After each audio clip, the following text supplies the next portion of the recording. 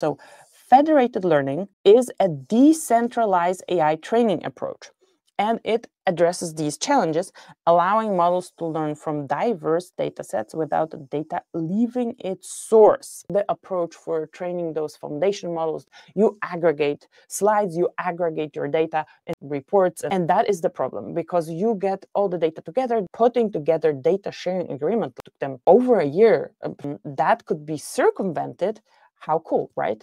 Then, instead of aggregating everything, you have this model that goes to all these data sources. So let's say we have 5 institutions. It's going to go to institution 1, learn something there, institution 2, institution 3, institution 4.